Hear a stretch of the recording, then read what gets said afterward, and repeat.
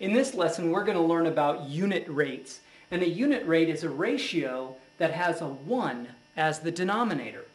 For example, if we have 20 sticks of gum that cost $1.25, we can find a unit ratio of price per stick.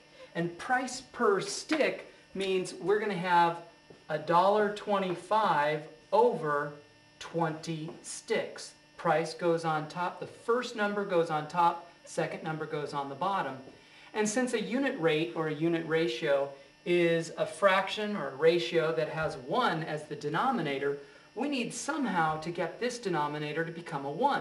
Well, we could divide by 20, because 20 divided by 20 is 1.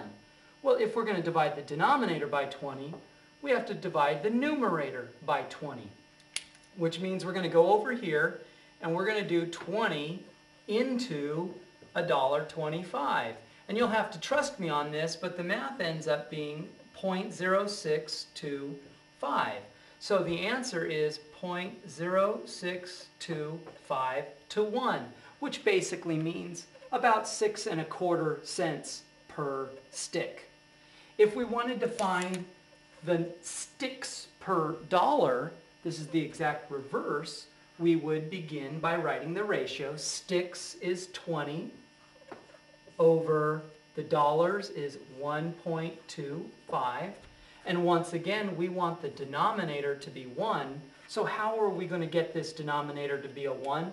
We're going to divide by 1.25, and we're going to divide by 1.25, which means over to the right, we're going to have to do a division.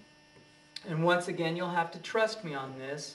20 divided by 1.25, and 1.25, you move the decimal over 2 places, you move the decimal over 2 places, add a couple of zeros, and after we've done all the math, you'll see that the answer is 16.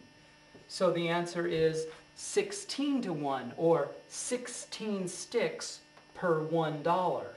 Whereas up here, the price was little over 6 cents per 1 stick.